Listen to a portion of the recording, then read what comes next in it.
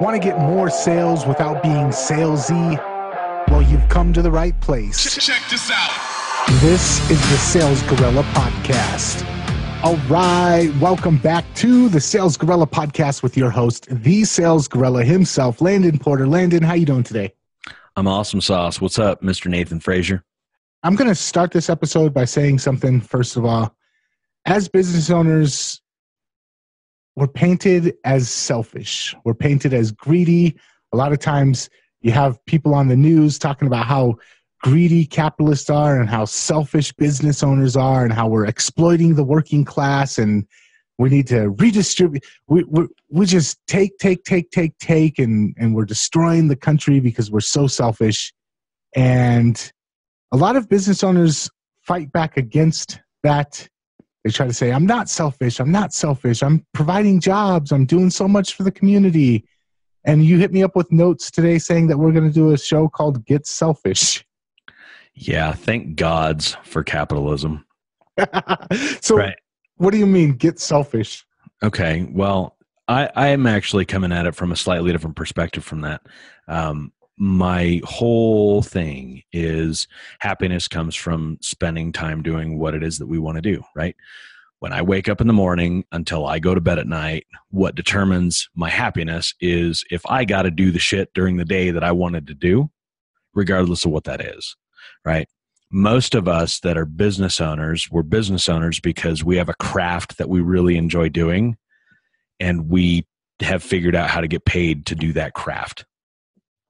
And I think that's amazing. There's a lot of people in my world and in our world as business owners they're business owners for the first priority of getting the monies. And I don't necessarily think there's anything wrong with that. They're just not really my people. What I'm talking about getting selfish with is what you're actually doing with your time and who you're doing that with. For me, really what it's come down to is happiness is doing what I want with my own time. For the 19th way to say it a slightly different way, I want to spend my time doing what it is that I want to do with the people that I want to do it with. And I'm going to align that with the people that need it and can and will pay for it, so I can do some of that stuff during my day that generates an income. Kind of a no-brainer, right? A lot of people really get mixed up here in, they're chasing this or they're chasing that because, well, they've got to put food on the table, and they're going about it in the wrong way. And it's because they're not selfish. Okay. So I kind of want to go through that point by point. You said spending time doing the things you want to do with the people that you want to do it with. How do you go about identifying the people that you, especially if you're like a service provider or if you're a product provider, but you only want to cater to a specific group of people? How do you go about defining for yourself who those people are? How do you go about picking that group out? Well, most of us that are service providers or product creators or content marketers or copywriters or podcast producers, we solve a problem, right? Fundamentally, at the end of the day, the reason people pay us is because we solve a problem. Who is it that you want to solve that problem for or with? Somebody that's a giant pain in the ass, or somebody that's really easy to get along with? Somebody who's got, underhanded, under the table, behind the scenes, nefarious reasons for utilizing your services and your product, or somebody that's actually going to have an impact on the world that, is in alignment with what you think is right versus wrong.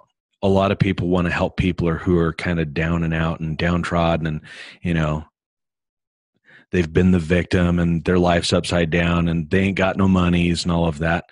The problem is those people can't really use your help, right? Mm-hmm. Who is it that you want to serve? I want to serve people that have great impact and do really cool things and don't make me charge a lot of asshole tax, right? I'm not big on struggle bunnies. I'm not big on assholes, right? It's like, I want to work with people that have kind of, it going on upstairs. Okay. So I was dealing with this struggle maybe 5 years ago.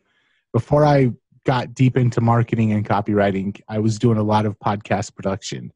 And I was advertising my services in the college newspaper here in town, and I was getting most of my clients that way. I was doing some political podcasts. I was doing some conspiracy theory podcasts. I was doing some comedy podcasts, but I was just not enjoying the people I was working with. It was fun to do the work, but the people were always, oh, can I pay you next week? I can't afford to pay this week. And then it would stack up. I was spending more time. They couldn't pay me what it was worth to actually spend the time doing it. I didn't have enough money to outsource any of the work. And then I took on David's podcast, and David Garfinkel, the Copywriters Podcast, sorry to plug that in the middle of your show, but that's right. I love David. Yeah. And that was a totally different experience. And David never had a problem coming up with money to buy new microphones. I said, David, you need to get this particular thing to make your audio sound better. He was like, got it. The next day he had it. Every time I've asked him to pay, he's paid right on time. When I asked him for the money for the launch, he paid it right on time. All of a sudden I realized, hey, there's a different group of podcasters that I really enjoy working with. And since then, I've cut out all of that other group. And I work exclusively with you. I work exclusively with David. I work exclusively with Pradeep. So I liked doing podcasting. I enjoy having these interviews. I enjoy talking to people. But I really like working with a specific niche of podcasters. Is that kind of what you're talking about? That there's a big market out there, but you have to identify the people in that market that you really want to serve? Yeah, totally. I mean, let's be real. You could be doing this for porn stars who are all strung out on drugs and they are a nightmare to deal with. And you're still doing the podcast thing, right? But it sucks having to deal with the people that you're doing it with. That's what most people in business are doing. They're doing the cool thing that they can do with the wrong friggin' people, and it sucks. Right? I mean, you can't really choose your family, but you can choose how much time you spend with them. You can totally choose your partner and what you do with your time with them. And likewise, you can totally choose your clients and how they are, right? Like it's us first. This is the selfish piece. Figure out who it is you don't want to be around and don't be around them. So why is it that so many people pursue doing something that they love and get stuck doing it with a bunch of people that they can't stand? Most people just take on any client because they think they need that next client. And I said it earlier, right? No amount of asshole tax ever makes it worth it. If somebody paid you $1 million to do their podcast and they were the biggest nightmare to deal with and they were never on time and they were always screwing up and they never had the right equipment and they just were difficult to deal with, cool. At some point in time, that amount of money is not going to be worth dealing with that nonsense. Most of us don't look at our client base from that same perspective. We like them. They're good people. We want to help them, but for some reason, they're a pain in the ass. Awesome.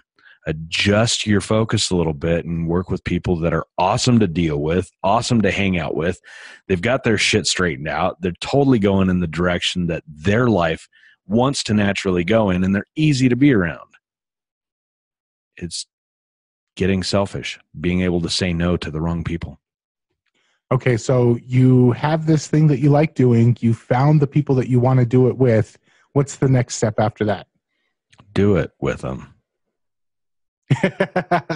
Oh, if only it were that easy. Yep. Yeah, so if you can solve a problem or you can provide a service or you've got a product that helps people do something and you've identified who it is that you want to do that with, you got to get in front of them, right? Somehow, some way, they got to know about you. Fastest way to do it is to figure out where they're at and go social currency them, right? You start doing it with a couple people and they really dig it. Pretty soon they're telling other people.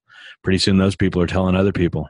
And then most people eventually luck into somebody who's kind of an influencer, and that influencer sends them a little bit of business.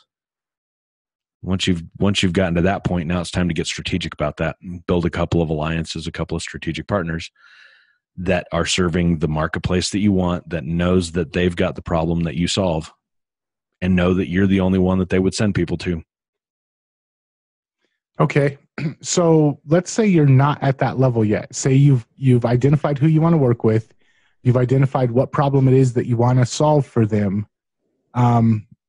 how do you go about demonstrating that you can solve that problem for people when you're just breaking into the market? Go find people that are talking about the problem that you solve and engage with them in a non-pushy kind of way, right? It's all about empathy. It's about being a human being. It's about peopling with other people. If you're just getting started out, this is not the area of the spectrum that I focus on. It's simple. It's social currency. Go show up in their world, establish a little bit of presence, create some awareness, and eventually some authority. And you just do that by peopling with people.